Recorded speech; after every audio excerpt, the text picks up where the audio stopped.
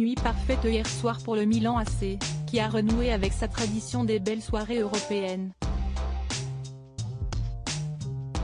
Le club lombard aux 7 Ligues des Champions est venu à bout d'une faible équipe de Tottenham.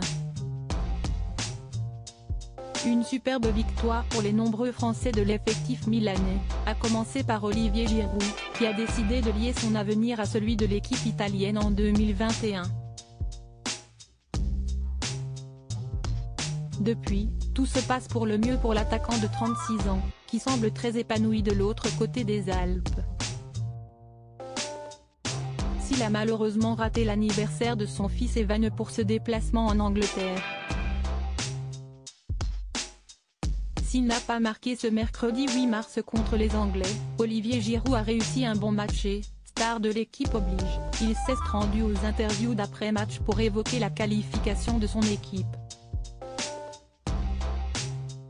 L'occasion pour l'attaquant des Bleus de retrouver une ancienne légende de l'équipe de France et actuel consultant pour CBS Sport, Thierry Henry.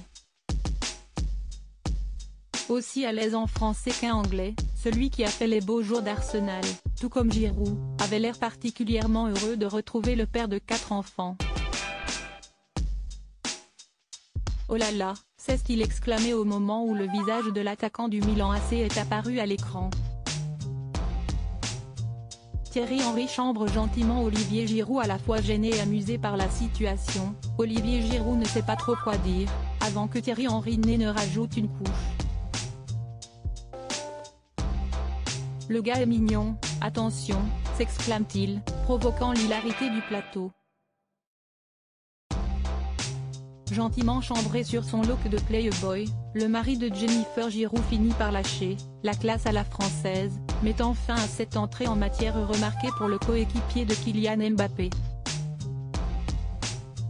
Une petite scène très marrante et qui a été énormément reprise sur les réseaux sociaux, où les internautes ont bien ri de cette petite interaction entre deux légendes des Bleus. Giroud et Henry, toujours des moments sympas, ça fait plaisir, a réagi notamment l'un d'eux.